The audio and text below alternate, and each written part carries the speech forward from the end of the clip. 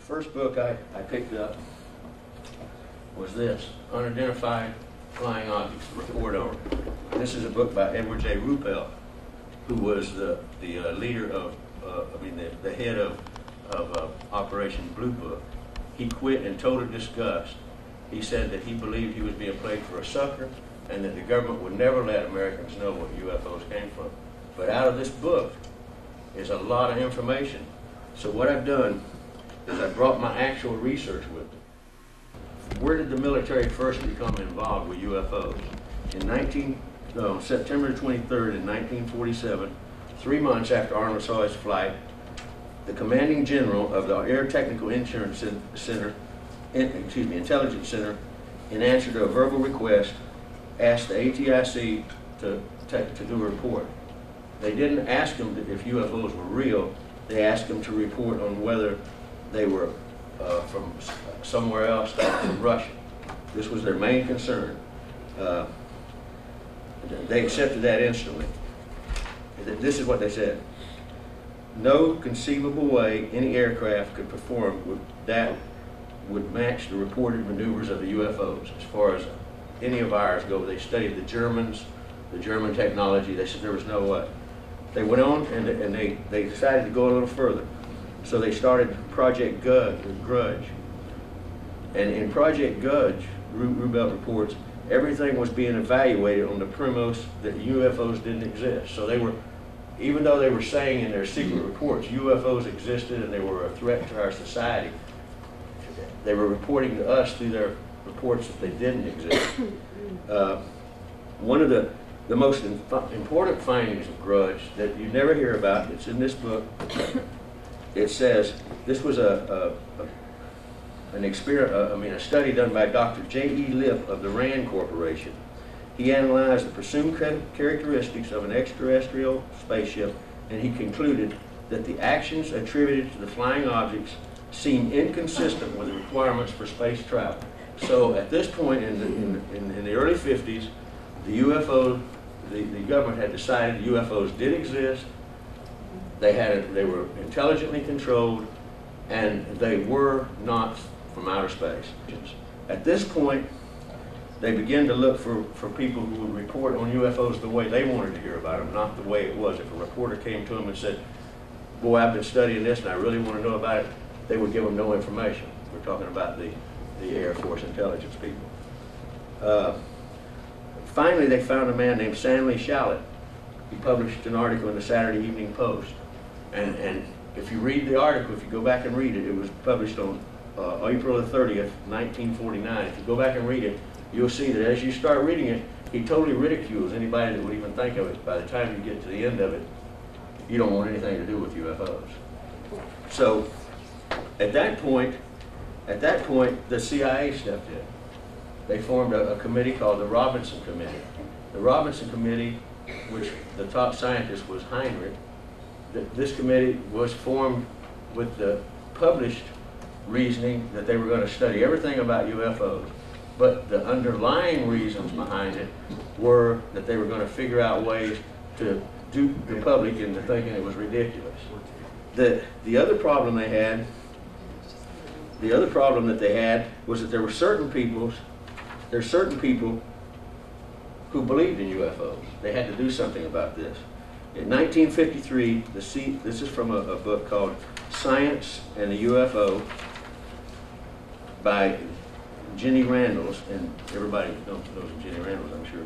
In 1953, the CIA conceived the Robinson Panel, a secret group of top scientists who met for the 14th of July through the 18th. Their stated purpose for meeting was to evaluate UFOs. The real purpose was to secretly plan ways of debunking and discrediting these sightings. As Randles and Warren report, quote, the real recommendation spoke of using cartoons like Walt Disney to make funny UFO movies. This would both ridicule witnesses to stop them reporting and alleviate fears that UFOs might be potentially hostile. Surveillance of UFO groups was suggested. So their meeting was to find out ways how to dupe the public. Now, they already had a propaganda machine in place. It was called Hollywood. During the war, they used people like Ronald Reagan, John Wayne, Robert Mitchum, etc., to glorify the war. They took over with the UFO films. Every UFO film from the 50s, if you look at it, is in black and white, like movie-tone news. There's a narrator in the background, like movie-tone news, that people had been used to sitting at and watching for years. And at the very end, you see the hero and the heroine standing at the end, looking out into space and saying, "Do you think they'll return?" And he says, "Oh, if they do, we'll be ready for them." So this is actually where the idea that UFOs come from outer space came from. The government put it into our minds through the media. You never hear a UFO on television without hearing from outer space. You never hear flying saucer without hearing terrestrial. They always put them together so that our mind has become associated with that. Yet they have no proof, none whatsoever. So I got to thinking about that. I got to thinking about, you never see UFOs out of our atmosphere, but they've never seen UFOs coming in with the big telescopes. They've seen little Cahoche, they've seen strings of pearls going and hitting planets, but they've never seen any type of vehicle coming from outer space. Even when you see them on television, the shuttle, you always see the UFO between Earth and the shuttle. You never see them in outer space. So, putting all these things together, I began to wonder. And then I read another book. This book called "They Knew Too Much About Flying Saucers." This is by Gray Barker. It tells the story of a man named Albert K. Bender. Albert K. Bender is the father of UFO groups. He started the very first UFO groups in the late 40s. As time went on and the CIA began moving in to the groups, they began convincing the groups to also say UFOs came from outer space. Well, Albert K. Bender wouldn't go along with the program. He said he was going to continue looking into what he looked into. Now, that he was looking into three possibilities. He was looking into the possibility that they were from outer space, the possibility that they were from someplace on Earth that we didn't know about, and the possibility that they were from inside the Earth, which was a very strange possibility, but it went along with the hollow Earth theory. Now, what happened to Alfred K. Bender? Well, he put out a newsletter, just as most UF groups do. He was the first one to come up with networking worldwide. UFO groups from all over the world were networking with him. His organization was called the International Flying Saucer Bureau. He put out, in his last newsletter that he put out, that mentioned flying saucers, because that's what they were called back then. In his last newsletter, the headline went that he was going to reveal a very important thing about this whole situation in his next issue. Between that issue and the next issue, he got out of the flying saucer business. He would have nothing else to do with it. He continued publishing his newsletter to pay the people's prescriptions to make sure to meet their demand, but he never mentioned flying saucers again. Several of his friends, including Gray Barker, several of his friends kept pestering him. What happened? What made you, you were all ready to reveal all this stuff and now you're out of it. What happened? He finally agreed to have an interview with him.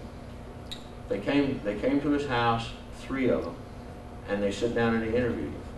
Every question he said, "I will talk about anything except what they told me not to talk about." Every question they asked him about UFOs, he would say, "I don't know."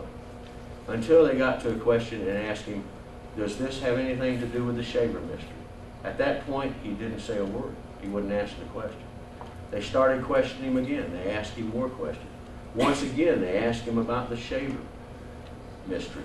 He changed the subject. He would not talk about it. The whole transcript is in this book. Now, taking what I had already heard about how the government had put it into our minds that UFOs were from outer space, and we had no proof that they were at all, and taking in mind that this was his claim, and what had happened to him is 3 men in black, this is the original 3 men in black, 3 men in black came to him and told him to keep his mouth shut. Now, they also contacted a gentleman in Australia who was one of his contacts, and he started talking at first, and he said one of the things that him and Bender were doing together was they were trying to track the UFOs. And they were tracking, and that most of them were going to Antarctica. So these are the two things that Bender was looking at when they sent the original Men in Black to shut him up. He was looking at were the UFOs inside the Earth, and why were UFOs heading for Antarctica. I took those points, and I took them a little further. According to writer John A. Keel in UFOs Operation Trojan Horse 1970, quote, small groups of believers quickly sprung up. These believers immediately accepted the extraterrestrial hypothesis, and they spent the next 20 years advocating that idea. Their curriculum for evidence was very strict. Such evidence had to be non-terrestrial, but this was a vicious circle. If a piece of metal fell from a UFO and proved to be ordinary aluminum, it was discarded. If it proved to be made of a puzzling, unidentified alloy, it still proved nothing unless the source could be proven. And so they went from that point. So I said, well, then the first serious step to any study of UFO is to throw away the idea that they're extraterrestrial. Throw that away. Start with the fact that they exist. Where do they come from? If they do come from Earth, then there must be some evidence. Here's a quote from J. Allen Hynek. He was the head scientist for Project Grudge in the late 60s. And here's a report from the August 1976 issue of UFO Report. Quote, in recent times, I have come to support less and less that UFOs are spacecraft from other worlds. There are just too many things going against the theory. I think we must begin to re-examine the evidence. We must begin to look closer to home. Right. In 1976, there was a committee formed by the French government that had the same power as our NASA. This committee was I can't pronounce it, but it's GEDOG, I believe. But the committee was studying UFOs without American influence. This is what they said. We would study this without American push or influence. The head scientist went on the radio and he said, we have come to the conclusion that UFOs are from our planet, but that it will shake up the people so bad that the governments can't figure out how to reveal it. So now this was a study done by the French. Well, it was immediately squelched, but you can find it. You can find paperwork from it. I have some. So this committee find it, Heinrich find it, different ones over the years have said something's not right. So I said, well, let's look at some of the cases. Let's take the whole outer space idea away from them. Let's look at, has there ever been anything found? Yes, there have been pieces of metal found. Well, as soon as there are pieces of metal found, they're not from outer space. Anything that goes wrong with it, excuse me, I know some of you guys are probably being fine or whatever, but the head groups immediately jump up and say it's a phony. Okay? So I said, well, let me look at some of the metal findings. The first piece of findings I looked at was the 1897 Aurora, Texas airship crash. Once again, it's one that UFO groups, heads of groups says, well, it's a phony. But once again, there is no evidence pointing towards that. What I'm saying is let's study the evidence on each of these things. They say it's phony because it doesn't fit what they want it to fit. In the Aurora, Texas airship crash, over 100 people saw the crash. It was reported in papers all over the country. You can go to the library and look it up in the New York Times. It was reported by ministers. It was reported by policemen. It was reported by school teachers. It was reported by all kinds of people. Something crashed. They also say that a little being was buried in the graveyard. Okay,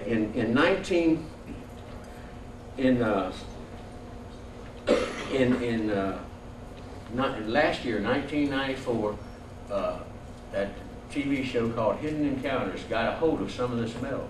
They got it from this lady who her father had gone down into the well where this thing had crashed over one, had gone down to the bottom of the well and dug up some pieces. They showed pictures of his hands. They were swollen like melons from touching this metal. Okay? They went and they had the metal analyzed. The metal came up to be 99% aluminum, pure aluminum. We're talking 1897. Ufologists said, well, somebody phoned that up and it's a hoax. Fine, show me the evidence. Then the next one, you know, everybody hears about Arnold. Arnold is, you know, that's when UFOs started, was when Kenneth Arnold spotted. That's bull. They've been around forever. But the modern day UFOs actually started in a place called Maury Island, Washington, just a few days before Kenneth Arnold. Sometimes you wonder if maybe one's not covered yet. But what happened there? Well, this is from Harold T. Wilkins, Flying Saucers on the Attack, his 1954 book. If you want to learn about UFOs, go back prior to 1953, because after 1953, when the Robinson panel was convened and the Condor report were CIA controlled. So anything before that is going to be just bull. It's going to be good mixed in with the bad, but go read the old books. Here's what Harold T. Wilkins said in 1954. A military intelligence officer called on Mr. Arnold and took away from him every piece of metal he had from Maury Island. Mr. Arnold had planned to make an ashtray from the metal. The military man took Mr. Arnold to a smelter's works and pointed out tons of material that he said was exactly like the fragments. It was only smelter slag that they found it at Maury Island, said the officer, smiling. Okay, that's all well and good. But fortunately, somebody had sent Ray Palmer this book right here. Ray Palmer and Kenneth Arnold wrote this book. And Ray Palmer was the first UFOologist. What he did was, when he heard about Arnold's case, he got in touch with him. When he heard about this case, he sent Arnold $200 and said, go find out about this case. It's not far from you. So Arnold went over there. When he got there, the military immediately began hassling. Now, this is before the military is supposed to know anything about UFOs. But 2 intelligence officers showed up. They bugged his room. They searched his stuff. They took away everything that he got off the island. They went and tried to discredit him.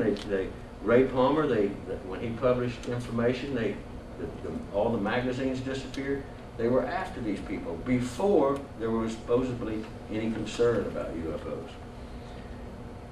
Fortunately, one of the gentlemen, who, by the way, both disappeared right after this case, had sent a cigar box of metal findings from this UFO which had dropped him on Maury Island, had sent one to Ray Palmer. Ray Palmer had them analyzed. In that book is the analyzation. They were analyzed and they were found high concentrates of calcium, iron, zinc, titanium, middle concentrates of aluminum, magnesium, copper, magnesium, silicon, low concentrates of nickel, lead, strontium, chromium, traces of tin and cadmium. Now, there's nothing unusual except for the high quality of calcium and titanium. That shouldn't have been. And it was nothing at all like samples from the SAG. It was nothing like that at all. So once again, metal pieces, earthly components. UFO groups say it's a hoax, but there has never been a dab of evidence offered that it's a hoax. They just accept it. To show you how this is, it says here's another quote from John Keel in UFO's Trojan Horse, UFO's Operation Trojan Horse, the one I mentioned earlier. Quote, "The flying saucers have been spewing all kinds of trash all over the landscape. We can start with the slag dumped from the sky during the Maury Island, Washington hoax of 1947. Analysis of the material showed it to be composed of calcium, aluminum, silicon, iron, zinc, and other mundane elements. Heaps of this stuff have turned up since in New Hampshire, Michigan, Indiana, Pennsylvania, and many other places following UFO sightings. It has often been found on hilltops and deep in trackless forests, places where it had to be dumped from the air, and it was found in Switzerland in 1946. End quote. Now, what's going on? We've got stuff being dumped all over the country. We don't hear about that. But the case that really got me was the Billy Meyer case. Most of you probably are aware of the Billy Meyer case. Those that aren't, he's a farmer in Switzerland who has seen hundreds of UFOs and taken hundreds of pictures. They've all been, they've been studied by everybody in every phase of everything. Nothing can be found wrong with them. but yet ufologists say it's a hoax. Now there's a new book out. I just got it, I haven't read it, that supposedly explains a lot of it. I don't know. Each one of these cases that I've taken, one was 1896, one's 1947, the Billy Meyer case is 1980. So if one of them's wrong, you know, you can't group them together. One of the most interesting thing that happened to him was the people he supposedly met on these beam ships, as he called them, gave him 5 pieces of metal. The 5 pieces of metal were supposedly the 5 steps towards making the shell on his UFO. He handed those pieces of metal over to a chemist named Vogel, who is the man that invented the coating that's on the 3M floppy disk. He owns 25 patents. He works for 3M. He's their head, some kind of scientist. Anyway, he's a metallurgist. He studied these. What he said was that all the components of the 5th one, which was the most pure, all of the components were of this earth, but that they were structured in such a way that we didn't have the technology, that it was some kind of cold metal fusion, and that there was one amount of a metal so rare that wasn't even discovered in 1947, and it has something to do with atomic propulsion, that was inside this little chunk of metal, and he has no way of realizing where the guy could have got it. Now all this fascinated me. I looked at the slides, I looked at the movies, I looked at the Billy Meyer case, it looked ironclad. So I began calling around. First I called some people at MUFON, and I said, why is it that Billy Meyer case is known as a hoax? And they said, well, we know it's a hoax. And I said, well, how do we know it's a hoax? And they said, well, it's too good to be real. Okay, now here's some people that have been telling you for years, show me a clear picture. Mm-hmm. You show them a clear picture, it's too good to be real. Okay, so I said, well, let me track this further. So I called Wendell Stevens up on the telephone. Wendell Stevens, if some of you know him, he's the one that went to Sweden and investigated the Billy Meyer case. He stayed with Billy Meyer for 3 years. He's the one that brought the evidence back. I said, Mr. Stevens, I said, I'm investigating this and I want to know why it is. You know, I've read all your books, I've read the other books. He said, well, when we brought the stuff back from overseas, we decided that we were not going to hand it out to the UFO groups, that we were going to find unbiased investigators in film, in metallurgy, in each place. The UFO groups kept telling us we should give it to them. We said, no, we're giving it, it's going directly, just like a police officer. The evidence goes directly from him to the lab. They said it's going directly through us to Billy Meyer to the lab. And immediately, my newsletter started coming in at that time that the Billy Meyer case was a fake. Okay? With no proof. Mm-hmm. Okay, so now what have we got? We've got pieces of metal laying all over the place that are of earthly origin. We've got scientists in France and some of our own scientists saying that these things are not from outer space. And yet, every one of you in this room right now know when you think UFO, you think outer space. But it's as I said, they're putting it to us. I said, well, if they're not from outer space, I already knew about the hollow earth theory. It didn't make a bit of sense to me. Hollow earth, we all know it's molten lava. So that couldn't be the answer, but then Bender was looking at it. So I said, well, there's several different answers. There's some that believe that UFOs come from under the ocean. Ivan Sanderson wrote a fabulous book called Invisible Resonance. One Wendell Stevens put out called UFOs from Underseas that tells all about UFOs that have been seen underseas. There's that idea. Then there's the idea that there may be from the jungles. I mean, even our Pacific Northwest, thousands and thousands of miles of place where people don't go. If anybody's ever driven to Alaska like I have, I'll tell you right now, you can have a lot of UFOs out there. Okay, that's another idea. Then there's the hollow earth theory itself. So I decided to take this information, take the hollow earth information, and take it and see if it's still held true. The last decent hollow earth book was written in the 60s.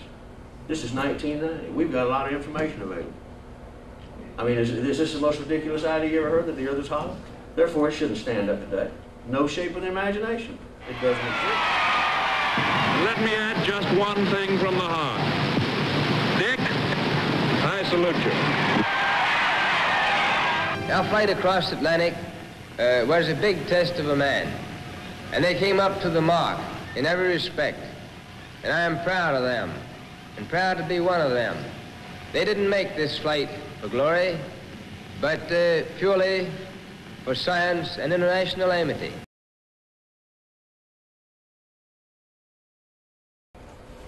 What it says at the top is there exists below everything that you see above. This is the question answered by Seneca. Whenever he was asked what's inside the earth, he said there exists below everything that you see above. This is a 1995 quote from a magazine called The New Geophysics, which I just got my copy last week, which explains all the new findings having to do with the interior of the earth. And this is their statement. What exists at the intersection of the core and mantle may be a strange inverted landscape that in many ways resembles the landscape at the surface of the earth. She's saying the exact same thing that Seneca said, only she's using more words because it's more modern, I guess. But she's saying there exists at the intersection, which is this area right here. This is what's known as the D layer. Now, according to the accepted theory, this area here is molten with a core here. And this would be what they call the mantle. According to the hollow earth theory, this is all atmosphere. This is the new findings. What they have found, before I even get to it, is mountains at this area inside the earth, where the hollow earth theory has always said they were, but where there's no room to fit in the accepted theory at all. What's that right in the middle? Is that a sun? That's the sun, the center sun, the nucleus. So that's 100 miles across. Excuse me? The sun, 100 miles. 600. 600. The hollow earth theory, as you guys just heard from the other one, that's about as high as it'll go to, is was first thought of by Marshall B. Gardner and Mr. Reed, who thought of it who wrote it out in 1903, and Mr. Gardner wrote out his belief in 1913. Simultaneously, they came up with the exact same theory, but they were using the same evidence. The theory is that Earth and the planets are formed by nebula. In other words, if you look at the different nebula, you'll see that they're further out, then closer, and then they get closer and closer until you see the ring nebula, which what the theory is that this is the center sun and this is the Earth forming. What the modern theory tells you is that the Earth was formed by gravitational pull. The gravity pulled everything in, and it became this nice, neat, layered ball, Earth. What they didn't explain, and what science has ignored admittedly for years, is centrifugal force. What Gardner's theory says is that the very, very heavy stuff was pulled inwards into the center sun, and that the other lighter matter was slung outwards to a point where gravity and centrifugal force repelled each other, which formed the outer crust. This is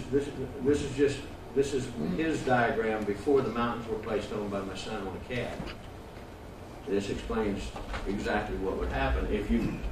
People always ask, well, what about if you went into the center? Wouldn't you know it?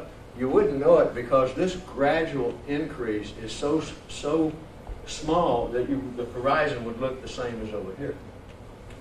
As you went in further, as you reach this point, you see another thing that scientists tell us is that gravity comes from the center of the Earth. Actually, it's the mass that attracts. So if this was the mass of the Earth, it would attract gravity.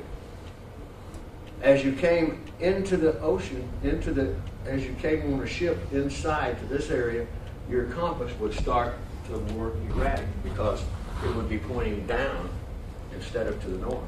This is exactly what happened. Excuse me? That's why Byrd's compass went crazy. He threw that forker, inside. Right. People cut off the engines, they brought it on the L4 power. That's right. He didn't have no engine, he just sit down like a bird, That's right. But Also part of the theory, before we get any further, because what I'm going to do is show you what I found out. Also part of the theory is that the northern lights are caused by the center sun hitting the edge of the ice pack, acting as a prism effect into the air, and that the movement of the northern lights is the interior clouds moving around the sun. By the way, scientists will have no idea what the northern lights are. Okay. These are some of the books, some of my books out of my collection that have been written on the hollow earth. I put the UFOs from undersea in to show that there are also beliefs of that. The book here, The Hollow Earth, this book is by Raymond Bernard. You can get it from your library. But do not look for this book in UFO 001. Don't look there. Because the government has a thing called hide in plain sight. So if you want to find a Hollow Earth book, where would you look? You look under hard science.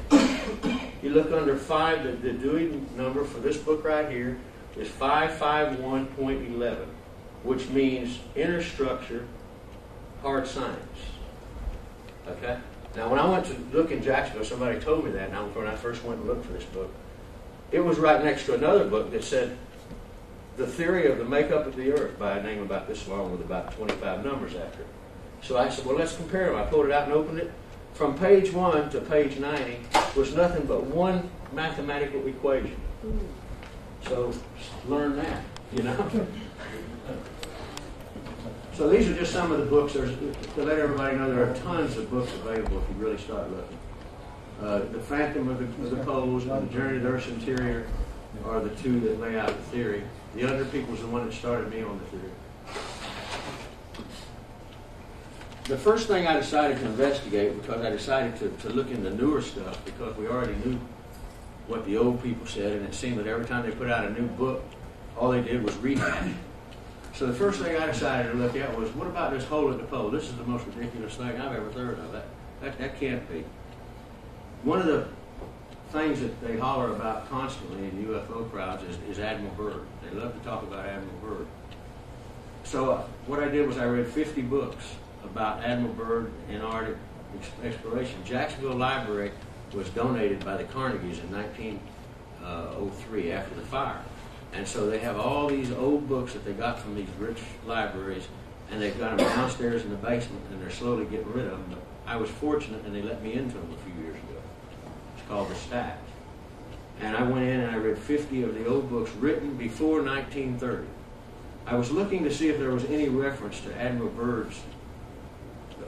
As far as early exploration, first let me tell you, all of the mysteries that you've heard about the pole are there. They've seen two suns, they've gotten lost, they've seen tropical birds flying north. By the way, animals migrate north. The white foxes and different animals, when they're on the ice pack, when it becomes winter, they go north, they don't go south. A lot of birds do also. But anyway, the main thing I was concerned with was Admiral Byrd. So I read everything he wrote, everything I could find about him. I only found one reference to any kind of thing that could have anything to do with him seeing anything on his first trip. It was in a book called Heroes of the Farthest North and Farthest South by J. Kenny McLean and Chelsea Fraser.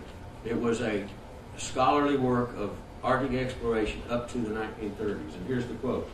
Quote, 3 hours after leaving the pole, they re-entered the explored regions. Up to that time, they had viewed fully 10,000 miles of land never before charted by man, probably ever seen by him.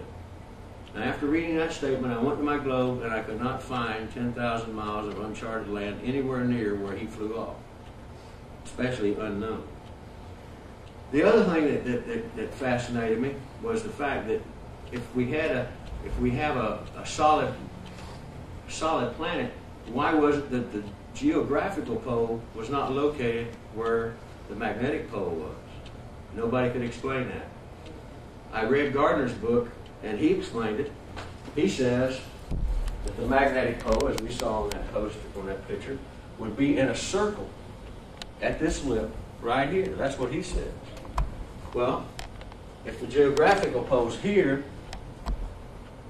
and the magnetic pole is here, that's something to think about. So then I got to looking. I went to the the New York Times for Monday, October the 20th, 1947. And I found this on the first page. Quote, all Arctic is open to the Air Force. 2 new poles found, end quote, by Anthony Navarro. And this is excerpts from the front page. Washington, October the 19th. The Air Force discloses that it had discovered 2 new magnetic poles, in addition to correcting the position of the one recorded by science. The 3 poles constitute an elliptical magnetic field, it was said. The exact location and latitude and longitude of these important discoveries in terrestrial magnetism were withheld for security reasons, end quote. So I got to thinking, what is an elliptical magnetic field? So I went to the dictionary, I looked up elliptical. It said an oval. So if you went over here and you found a magnetic pole, and then you came over here and you found one, and you found one over here, seemed to fit. So I went a little further, and I read further in, and then they started saying that, well, there's a possibility that there are other poles, and that the whole thing is a pole. So who in school learned about 3 magnetic poles or a circle? Nobody. They put this on you without doing it. Another interesting point is, when I was doing my research, that I found out about the Earth, is that the Earth rings like a bell. Some of you people probably know that. This is Joseph. Yeah. Just like if you had a wine glass and you tap the side during earthquakes. So this was Joseph Goodaverage reporting in his book Astrology, the Space Age Science, excuse me. Quote, the ringing effect was recorded during the May 22nd, 1960 Chilean earthquake. The shock was so severe that the entire planet rang like a bell. The ringing continued for a considerable length of time in a regular series of slow impulses which were recorded at various independent seismic stations, end quote. Also interesting, from Moongate, Suppressed Findings of the U.S. Space Program by William L. Bryant II, we learned that some evidence points towards our moon being hollow, and that it also rings like a bell. He stated, quote, the evidence provided by Apollo seismic experiments also points to the conclusion that the Earth is hollow and relatively rigid. So, what's going on? You know, it's not like I was taught. I decided to look at modern proof. Let's see what we can find, okay? First was the photographic proof. This is a picture that's very controversial in the UFO and the Apollo Earth field. This was published by Ray Palmer in his Flying Saucers magazine, June 1970.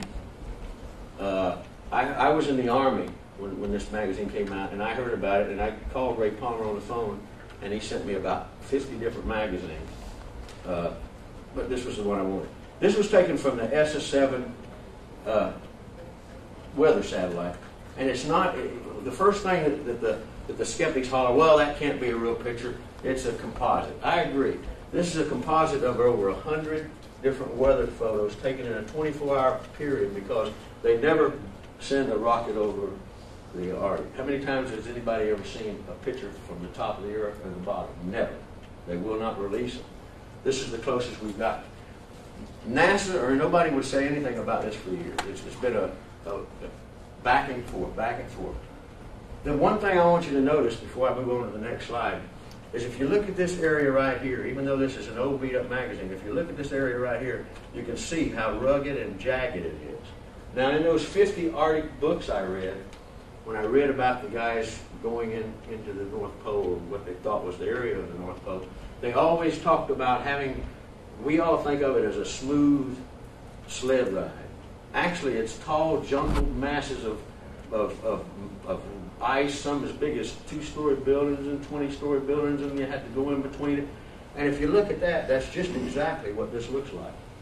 Now, the government didn't say anything about this picture for years. They wouldn't, you can't get it anymore. But nobody would say where this picture came from. So they, about 5 years ago, they finally came out with a statement for another person who was writing a Apollo Earth book. And they told him, well, that's because at that time of the year, the sun doesn't reach this area. Well, that makes sense. Until you look at over 200 other pictures that they have, that are taken at that time of year, and that's what they look like, because the sun doesn't reach there, is a nice fade from light to dark. So that makes sense. The camera, this is dark because of the sun not reaching that far. That makes sense. But let's go back to that other picture now. And this way I get a little plug for my newsletter. That's off the cover of one of my newsletters. And you have to excuse all the R word, but that was our fun. The reason I use this one is because this is an original, and then this is a picture, an actual picture. You can see it's the right markup of the cover. So you can see this real close. You see this? Can you see that? That in no way is what they say it is. So that was another point. Now, remembering that the Northern Lights, according to the theory that was put forth in 1913, many years before anything was up high enough to take a picture of our Earth, remembering that the Northern Lights are supposedly, according to the hollow Earth theory, the center sun shining off of the edge of that ice pack, in 1981, while living in Alaska, this came out. Scientists studied first photos of aurora span. And I looked and I went, wow, man, if you took that other picture and you put it right behind this one, you would see that, wouldn't you? Yeah. Yes, you would. Yeah. I said, wow, I want one of them. So immediately that morning I ran down to the newspaper office and I said, I want a copy of that picture because it's not clear enough in the paper. But I made the mistake of telling them I was researching the hollow Earth. So they told me that picture wasn't available. They had sent it across the street to their photo place. So I ran across the street. Well, we mailed this back to New York, and if you look on there, you can see my quotation, worldwide photo, Rockefeller, New York. I immediately called them. I said, hey, there's a picture published out here. Well, we need the number. I said, well, I got to looking at it. I found the number. I found the satellite it was off of, the time it was taken, the day it was taken, everything. I said, here it is. They said, well, you'll have to go to NASA. We can't give it to you. Oh. So for 8 years, I called NASA. I picked different times, different people. Finally, I wised up and I quit saying that I was studying the hollow Earth theory. Yeah. I said I was studying the origin of the Northern Lights, which is the same thing. Finally, a gentleman there says, oh, I know where those pictures are, and they were in a place where you'd never expect. They were down at Goddard in Houston. And this is the picture I got. That is Earth from outer space. You never see that one in your books, do you? That's like the Meyer photos. That's phony. I took some oranges and peeled. But anyway, that nobody will explain that photo to me. And in 1913, if you read Gardner's book, he'll describe that picture to you in his theory. Now, we get to the good part. How could it be? How could it be that we learn these things just like the UFO? And this is what they told us the Earth was in the 70s. But how come is it that we agree with them? Okay. Well, it's because in the 1700s, teachers and the wise men, as they call themselves, of Europe, who controlled the schooling, decided that science had to be controlled.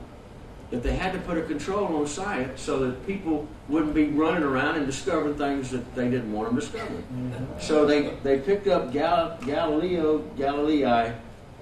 He came along with a statement, we must measure what can be measured and find a way to measure what cannot be measured. If it cannot be measured, it is not science. That destroyed UFOs, all these things. If you can't measure it, it's not science, so therefore they ignore it.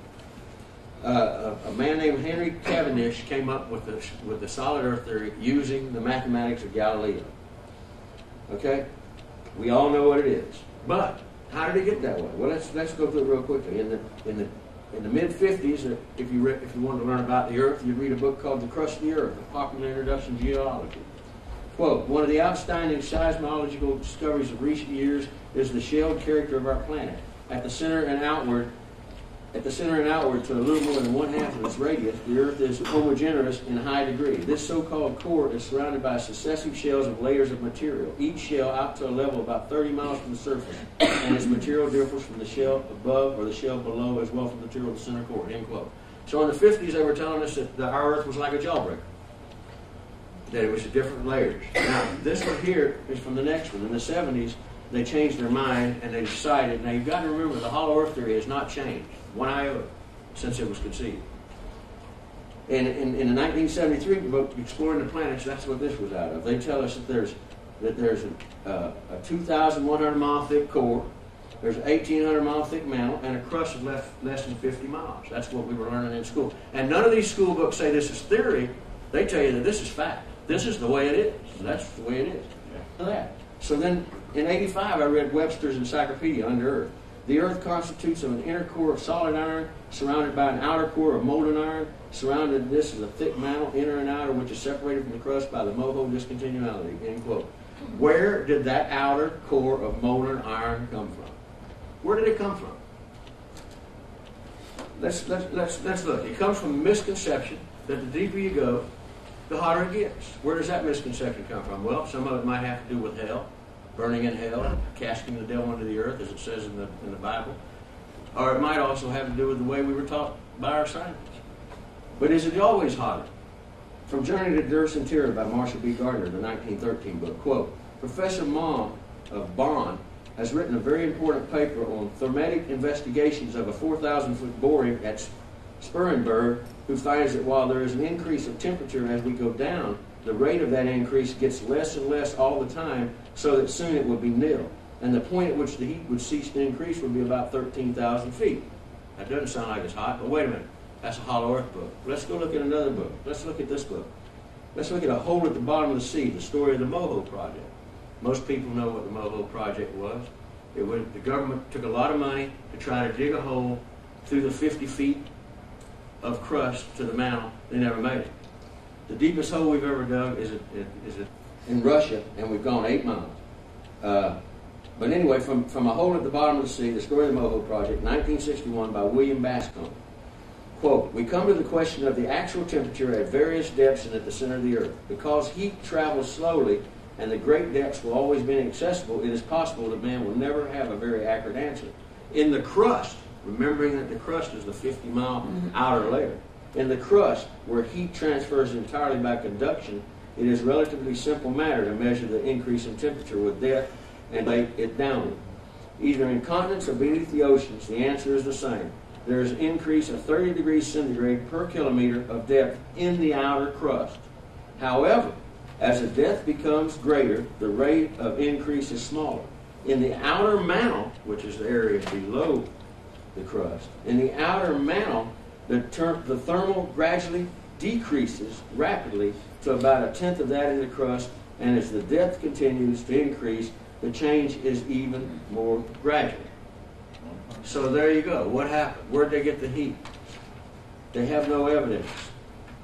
People immediately are going to say, well, I get that. Devon. Everybody says, well, it's deeper the denser you go. From a book called Inner Earth, A Search for Anomalies, 1991, a scientific book used by scientific people, USSR. Early reports from Kola Peninsula, that's the peninsula I was trying to think of, indicated that densities did indeed increase with depth initially, but at 14,800 feet, the drill encountered a sudden decrease in density. So therefore, there goes that. But how come they came up with this whole idea of a center thing? Well, some people say, what about volcanoes? A lot of people say that. But volcanoes set above hot spots, and it's a proven fact, and there's no connection to them. This is from a geology textbook called The Earth, Past and Present. Quote, magma or molten rock material forms in isolated pockets at relatively shallow depths of a few kilometers to a few tens of kilometers. End quote. I've searched everywhere. I can find no report of magma that has been found from deeper than 15 miles. Now, let's get back to this hollow. Here we've got it here on this one. Liquid outer core. Where did this come from? Where did this come from? The liquid outer core. Actually, if you get rid of that liquid outer core, you've got the hollow earth theory. So that's all we have to get rid of. Is that what happened to it? Well, you see all these. What happened was when science started realizing they could use seismology reports to find out about the inner earth, they ran into problems. They started to run into problems. They didn't find this jawbreaker. You know, they didn't know what to do, because here's why. Well, as soon as I find it. Let me go back over this light. Here's why. The waves you see up there, the L waves, there's L waves, P waves, and S waves. I don't think there's any L waves on that chart. But L waves are shallow waves. That's what caused the buildings and all the rock during earthquakes. The S waves will only move through rigid, solid material such as rock. The P waves will move through any material. So what happened was the P waves, which will travel through anything, were coming on through. But the S waves, which will only travel through rock, weren't making it through this area right here for some reason. And so they said, well, why can't that be? You know, if the earth is solid, it's going to have to come all the way through. Why is it not coming through this area right here? So they had to sit down and figure that one out. This is from the geological textbook, the one I told you earlier, the Earth Past and Present, which is a reputable textbook. Quote, geophysicists utilizing all their data and their model of the Earth explanation for these incidents. The boundary between the mantle and the core is at such a depth that the earth waves travel their arc-shaped paths can travel 11,000 kilometers without hitting the core. Since they didn't make it beyond 11,000 kilometers, the logical conclusion, this is from their book now, is that the core is liquid, completely damping out the S waves and slowing the P waves. This geophysicists think that the inner core is solid with a liquid outer core. Now, I disagree with that. The logical conclusion is that there is no rock in this area. That's the logical conclusion. Why is the logical conclusion that it's hot and molten? They have no proof of that. They just made that up to fit their theory. Now, I found this is old stuff. Then things really started to happen. This is the heat shield that I was telling you about, where volcanoes come from. It's a sheet. This is brand new. This is in the latest issue, and it's a sheet underneath Europe and that hot and middle. This issue the first thing that happened was a Time press release of February 22nd, 1993. Quote, nuclear test reveals a subterranean continent. A Chinese 66 megaton nuclear test revealed a continent 2,000 miles underground. Studies of the shock waves by two scientists at the U.S. Geological Survey found a region 200 miles across and 80 miles deep that is denser than surrounding regions. The implication? The core mountain boundary may be as complex as the Earth's surface. And this is the scientific magazine that was found in. From this same article, Scientific American, May 1993, The Core Mantle Boundary by Raymond Genlotz and Thorne Gray. The core mantle region may actually be the most geological active zone of the Earth. In fact, the physical changes across the interface between the core and the mantle are more pronounced than those across the planetary surface separating air from rock. I said, well, that's unbelievable. What he's saying is that the surface of the Earth is the same as the surface along this area. So I went and I started looking back in history and see if I could find anywhere else this was mentioned. I found one reference in December 18, 1986, in a copy of the New Scientist. Quote, in 1986, O. Gudmundsson et al. Presented their seismic topograph of the core mantle boundary at a meeting of the American Geophysics Union. The gist of their presentation, the geophysicists found that the core boundary is drawn upwards to form mountains under eastern Australia, the central North Atlantic, northeast Pacific, Central America, and Southeast Asia. The boundary is pushed downwards into valleys beneath the southwestern Pacific, the East Indies, Europe, and Mexico. These features are as high or deep as 10 kilometers. So, what we're talking about is the D layer, which is right here, which, if you believe in the accepted theory, this is a liquid mass. If you believe in the hollow earth theory, this is atmosphere, and there are mountains here, just where it's always said they were in the hollow earth theory. However, our scientists are having a hard time with that one right now. Associated Press story followed that with this. The boundary between Earth's molten iron core and the underlying rock mantle may be an upside-down version of the planet's surface. Because these layers are like an upside-down image of continents and oceans on the planet's surface, California Institute of Technology geophysicist Brad Hager and other scientists call them continents or oceans. Not surprisingly, the report states, the new research which Hager and other scientists will outline this week at the American Geophysical Union's annual meeting further complicates the traditional simplistic picture that Earth's thin crust surrounds a molten iron core. In August of 1995, we get us this one. Now, this cover is a hollow earther's dream. Look, you've got the sun shining out of the earth, inner earth exposed, iron winds and upside down mountains. It's all there. It's all there, bud. And this is from that article. It's an article from Antimatters, and it was excerpted from The Naked Earth, the book I told you guys about, by Chandra Vaga. Okay, it says, Lay's fresh approach, this is the gentleman who found it, Thorne Lay, that found this information. Lay's fresh approach to the seismic data give a tangible shape to previous vague ideas about how the core mantle layer looks. As a result of his efforts, a majority of geophysicists are now believers. Not all of them have lined up behind Lay's idea of continents, but most researchers would argue that there's some sort of terrain down there begging for further scrutiny. An upside-down version of Earth's surface that exists below everything that you see above. This is a picture of those upside-down mountains as presented with that article. Now let's turn it over right way and see what it looks like. There, my friends, is a scene of the inside of the Earth, as reported and documented by the geophysicists. So there you have it. This is my drawing of the hollow Earth. Anybody that believes in the other part of the other theory can just take this off and write hot molten lava, but I'd like to know where they got it. Here, that was my trip to the hollow Earth, and again I plug my magazine by saying thank you guys for going with me. Thanks very much.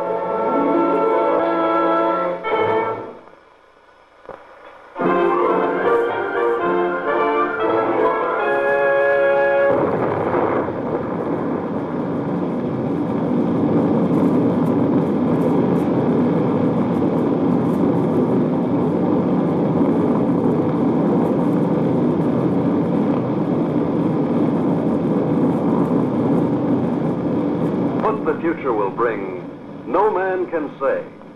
But one fact is certain. Mankind stands at the crucial crossroads of history, the threshold of a new era, the atomic age. For the people of the U.S., skilled in the uses of science and technology, the atomic age is profoundly significant. Across a continent enormous in its agricultural potential, Americans have drawn from the earth a rich bounty, have built great cities, have reared towers into the sky, have spun intricate networks of highways across the land. By the application of science, industry has grown increasingly productive, making possible a good way of life. With assurance, Americans look with an abiding faith to the future. For many, citizen and scientist alike, atomic energy means the promise of a more abundant life. But for many another, the atom is a threat, an evil promise, the paralyzing panic of our time. Thus, to answer the perplexing question of the atom and its implications, the people have turned their attention to the forum of public affairs, have sought to search out reality, to find the facts, or to listen to men of science, like Dr. Jeremiah Morley, famed geologist, the embattled founder of the now defunct Society to Save Civilization.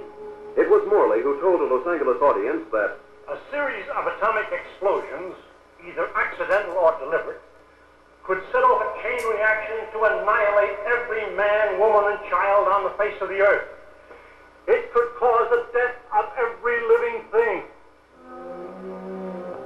In a gloomy report, Morley took a dim view of history, recalled the tragically repetitious story, the decline and fall of all past civilizations. Said Morley, modern civilization could, by the phenomenon of atomic fission, be brought to dust and ashes. For example, if an A-bomb were detonated at the Empire State Building, the area of total destruction would cover an area of 2 miles. Now, since the A-bomb is already obsolete, consider the area of total destruction of an H-bomb. And science has promised us bombs 1,000 times more powerful, poisoning with radioactivity all the air and water of this earth. This could mean not only the end of our own civilization, but the very possibility of any future civilization. What are we going to do about it? I'll tell you what I am going to do about it. I have a plan to preserve human life on this planet. I hope you will join with me in carrying it out.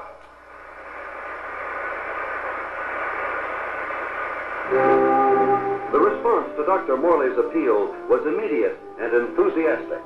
The Society to Save Civilization was set up. To its headquarters flocked amateur do-gooders and professional scientists. From them, Morley chose a staff of experts. Dr. Max A. Bauer, eminent geophysicist, ousted by Hitler from the University of Munich in 1933. Dr. James Paxton, metallurgical engineer, twice winner of the McKenna Scientific Award. Joan Lindsay, medical doctor and ardent feminist, who, for her research in biochemistry, was named winner of the annual award by the American Confederation of Women Scientists. Dr. George Coleman, authority on soil conservation. And Andrew Ostengard, sandhog, explosives expert, Marine veteran of World War II. It was this team, qualified each in his own way, that helped set in motion Morley's audacious project, a daringly planned program, which he took 3 months later to the board of directors of the Carlyle Foundation. And so my colleagues and I believe that humanity can escape annihilation, can find a temporary haven, a promise of hope that, come what may, life can be sustained deep within the earth itself. Far below the surface, we shall seek a natural, a geological shelter. We have a team ready for the effort. All we lack are funds. Can we get them from your foundation? Dr. Morley, I believe it would expedite matters if I were to ask the question. We're laymen, you know.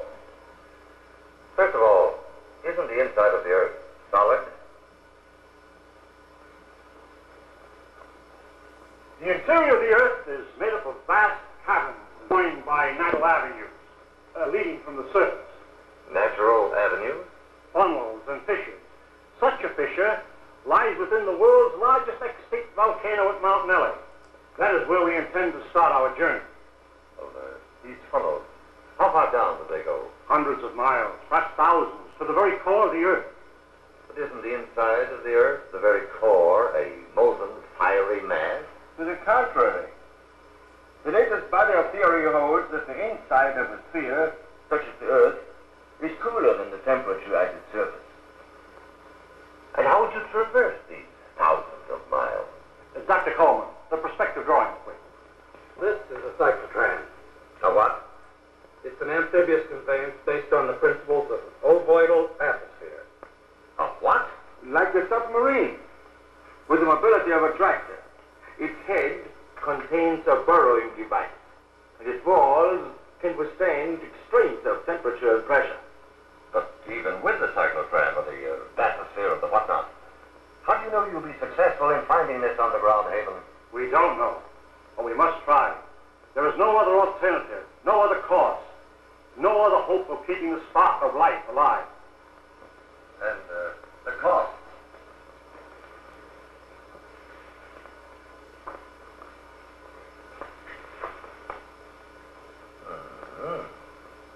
That's a lot of money, Dr. Morley. Well, surely you don't expect... But we do. I know you and your committee mean well. Mean well? Next to be calling a starry-eyed idealist. Dr. Lindsay, you're out of order. The whole world is out of order.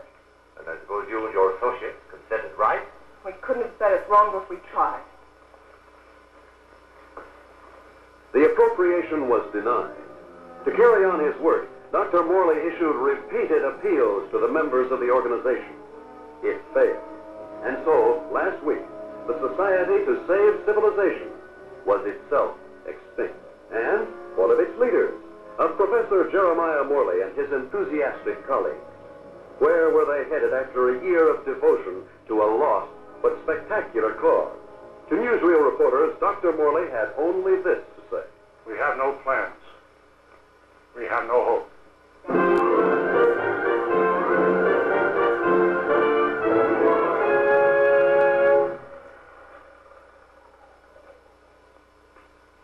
Better stand by, Frank. We may want to run that again. Well, gentlemen, what do you think? It's like asking a man what he thinks of his own obituary. I thought you'd like to see it, or its release, in case you had any objections. Now he thinks of our objections. You've been crucifying us for a year, Mr. Thompson, in the newspapers you edit, the magazines you publish, and the syndicates you control. And now this newsreel. Just a minute, gentlemen. You seem to have me confused with my father. He dictates the policies of our publications. Like father, like son. Nothing, Dr. Bauer, could be more unscientific. As a matter of fact, my father and I never see eye to eye on anything. So he's the villain of the piece, and you are the hero. Quite the contrary. My father has all the virtues of our society. He makes the money, I spend it. That's a large occupation. Oh, I have no occupation. I'm screwed. You wouldn't. That idea of yours, Dr. Morley, about exploring the inside of the earth. You know, I'd like to try that just for the kicks. I'm sure you wouldn't find it very exciting. Oh, I don't know. Gentlemen, I came here tonight with a proposition. I have some money of my own. I would like to finance your project. Are you serious? Sit down, my boy. There's one stipulation, however. I go with you. And what could you do? I'm afraid you don't realize what you'd be up against. Going 1,000 miles inside the earth. Just to satisfy a whim? Gentlemen, you act as if the fate of humanity hung upon you granting me this whim.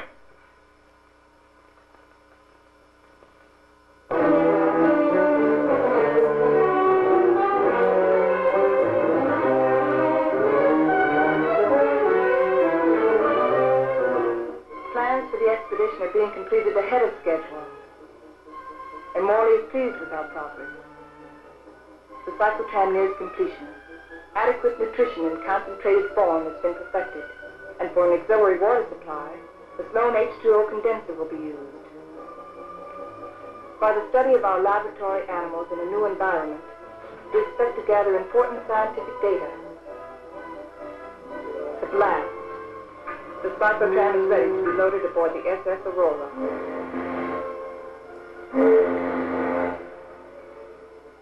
Our destination, the extinct volcano, Mount Nele, where the inside of the earth begins. This was our base, a lonely, deathless beach at the foot of the extinct volcano.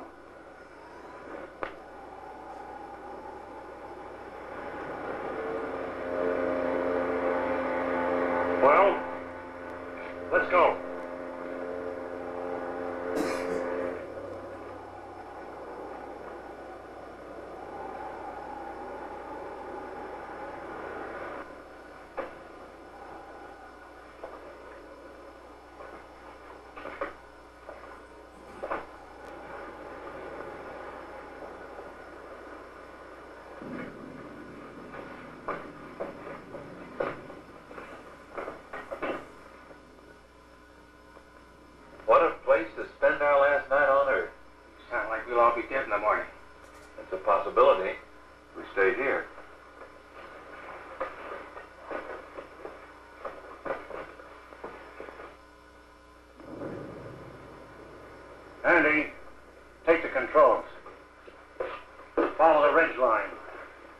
keep out of the ravines. Ascend at an angle of not more than 33 degrees.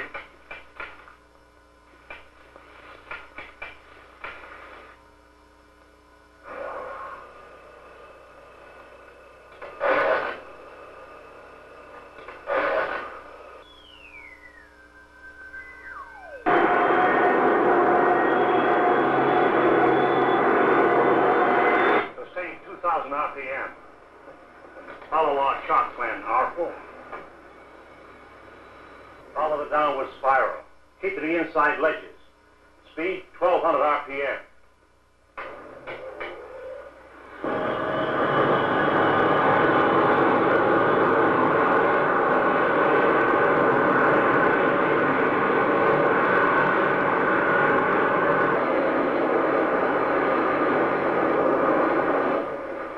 Brother, it's really black out there.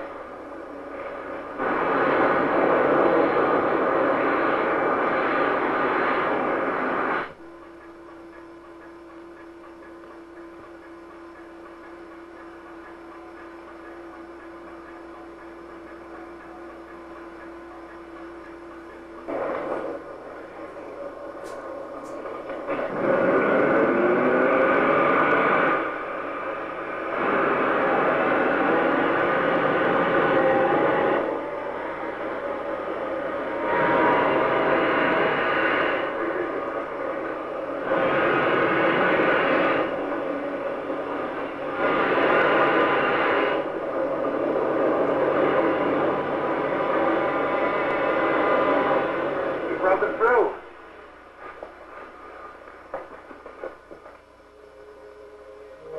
Looks like a tunnel. So far, so good. Put on your gas mask just in case. Coleman, we'll set the pace. You follow along with the cyclotron.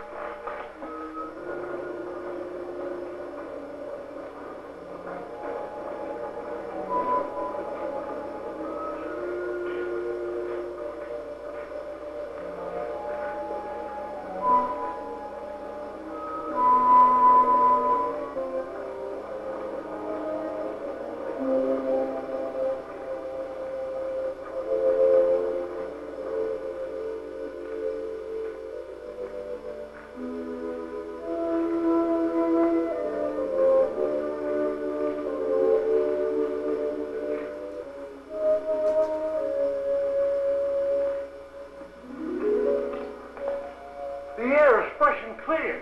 You can take your masks off. Pressure seems normal.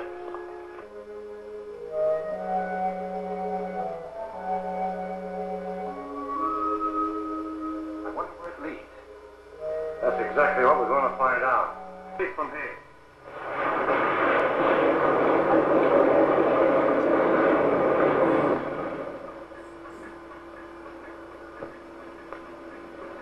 I still don't see any sign of Paxton Coleman.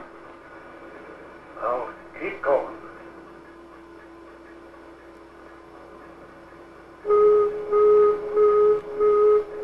Gas! Gas! Paxton got Coleman. They forgot their gas mask.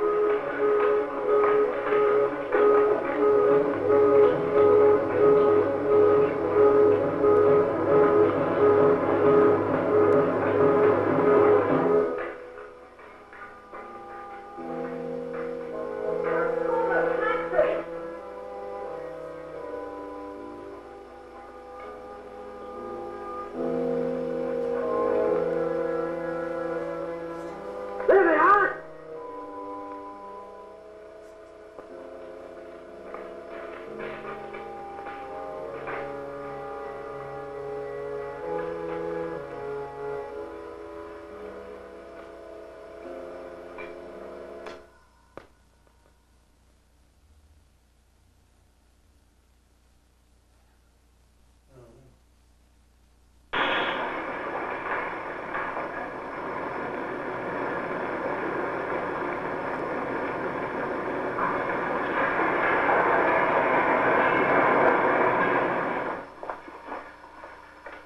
Come in here. Let's take care of that arm.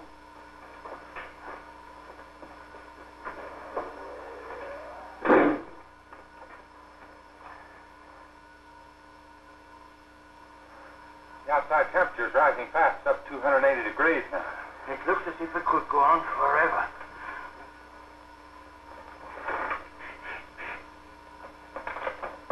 Hold it out there.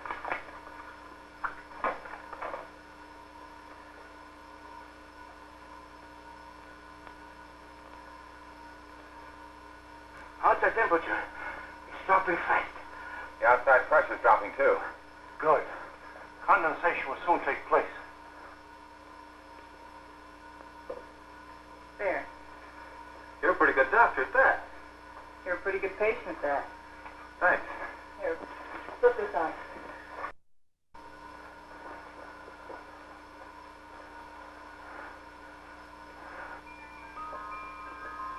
It's water. Look. Look at it. It's water.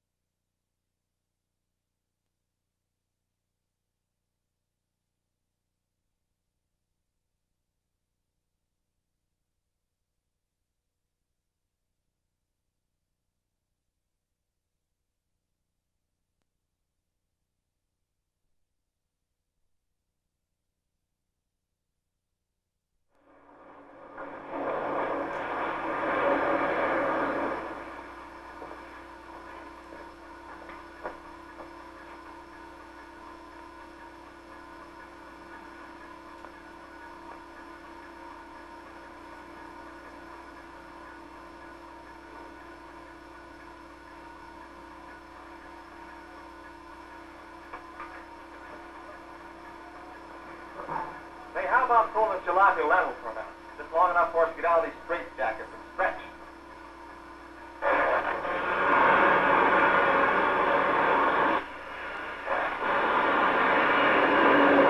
Why waste time? That shouldn't make any difference to you. You've never done anything but waste time. Listen, you meathead.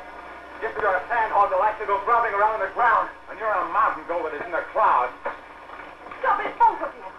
I say enough of this. What happened? I don't know.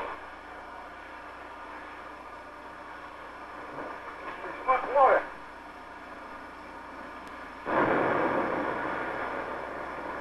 We are out of it.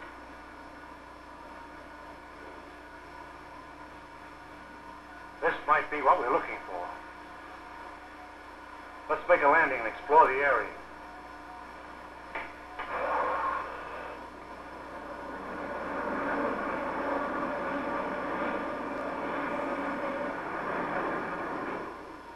It's got a high calcium content, but it's drinkable. Hey! Look what I found!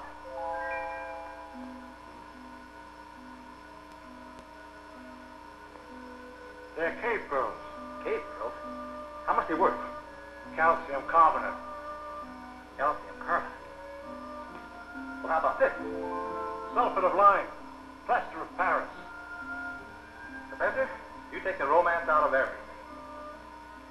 Here you are, Doc. 2 souvenirs from Haiti. Vacation lands of the underworld. Thank you. Back home, I'll be the envy of every kid on the block. I'm not so sure, Joe. Take a cave pearl into the sunlight, turns gray and ugly. And the flowers? It'll crumble to dust.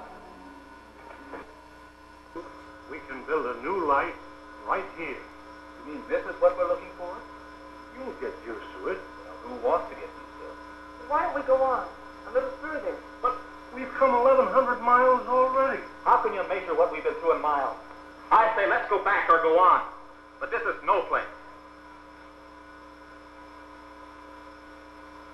What is your wish? We've come so far, let's go.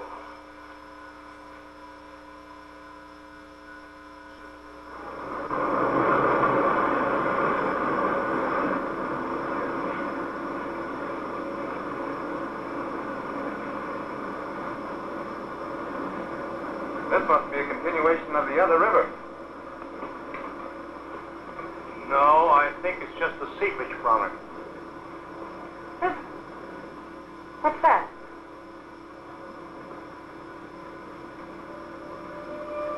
Look! It's like daylight.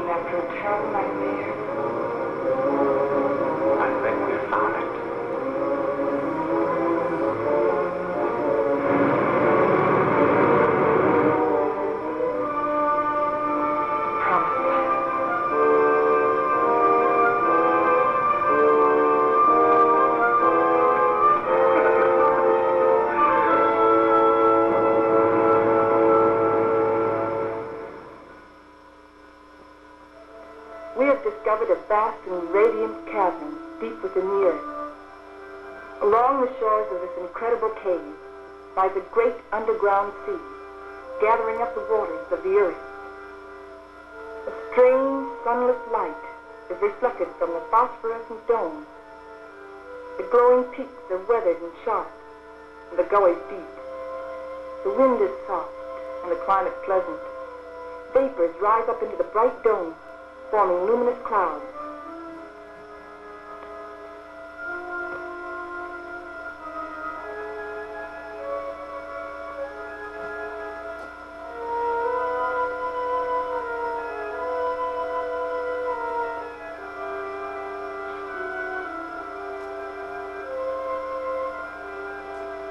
The area is rich in chemical resources. That means power and industry, according to Bauer. And Wright says a real estate boom is on.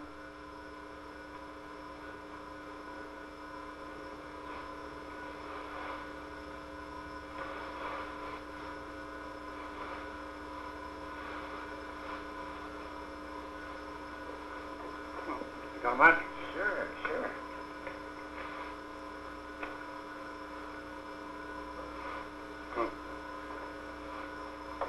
How you coming, Professor? Still feeding those rabbits? They eat like pigs. No wonder. They're expecting in a couple of weeks. All of the rabbits? No, silly. Just the lady rabbits. Tell me more. Here, make yourself useful. Get some more water. Explorations and surveys of the surrounding area continue. Morley and Thompson have set out toward the southeast to investigate the land and its potentialities.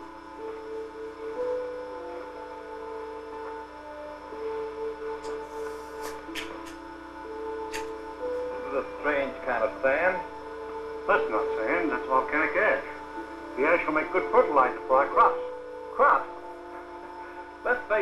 Morley. This is a desert. The very word means deserted by life. And you talk about crops. It can be irrigated. This country has everything. Water, soil, air, heat. Yeah, you're forgetting one thing, though. No sunlight. Science can adjust that. Crops can thrive without sunlight. Perhaps. But can wait.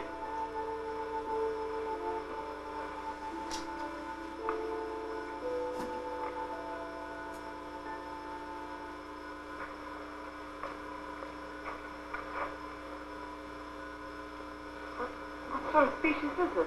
The fossil remains of a species of lungfish. He breathed by means of both lungs and gills. When he came out of the sea 410 years ago, he was the ruler of the animal kingdom. With his lungs, he was a pioneer in a new way of life. How did they become extinct? Like some of us on Earth, they seem to hurry the process of extinction. Let's get out of here.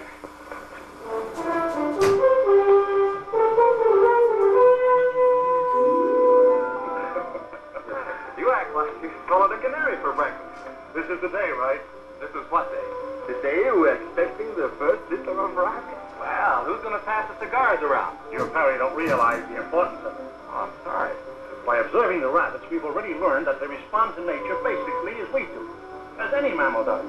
And from their young born today, we can predict how our own young will respond in the new world. Dr. Morley, follow. Come on. You go ahead. I'll get plenty of hot water.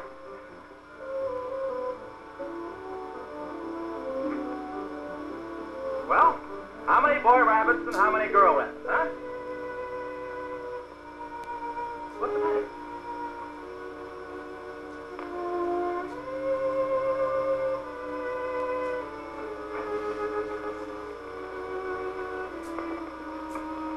Oh, what's the matter?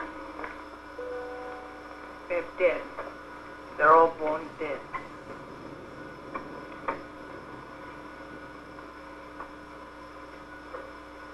I can't understand. Why? Why? There must be some cause, some biological reason. We've been searching for causes. Our investigations have been checked, tests rechecked.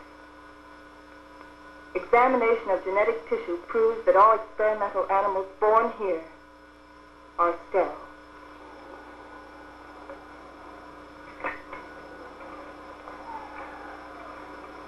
You know what this means? This new world. A haven for the dead. This is the end of the line.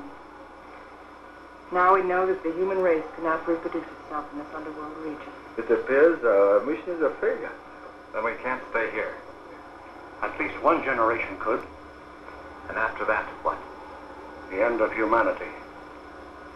That I won't accept. Neither can you run away from facts.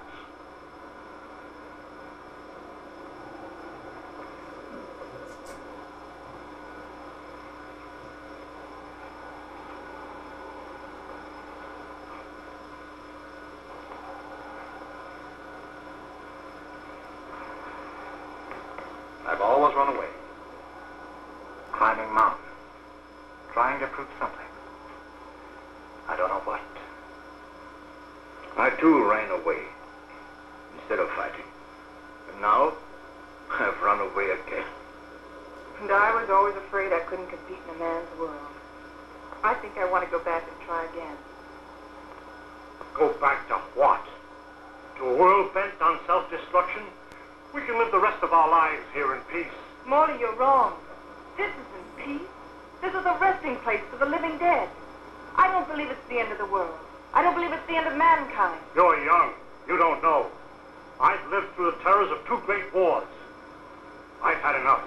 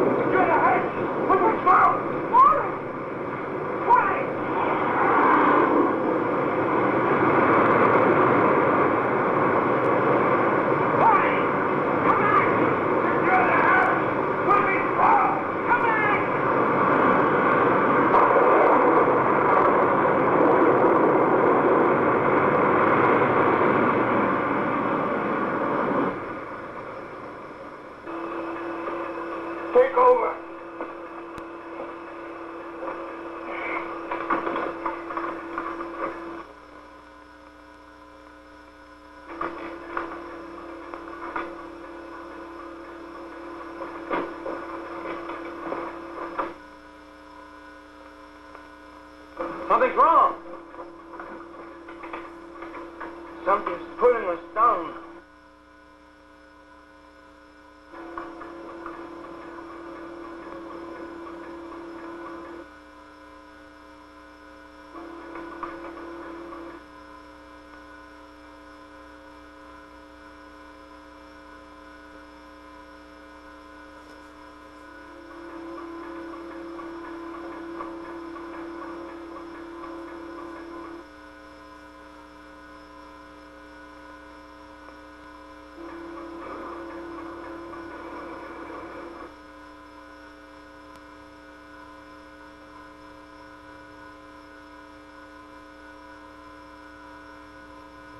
We are lost.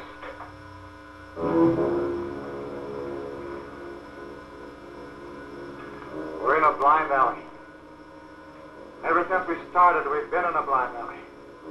We can't bury ourselves in the earth next century. Maybe that's what Morley understood. Strange. We didn't know it before. I used to be afraid of death. I was afraid of life.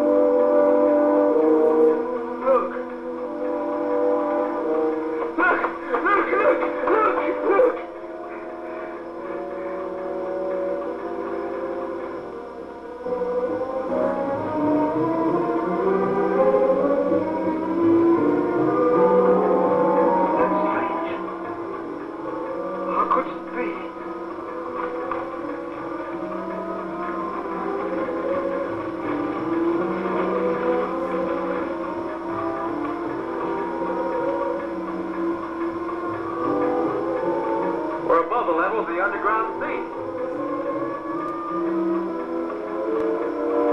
We found a channel to the upper ocean.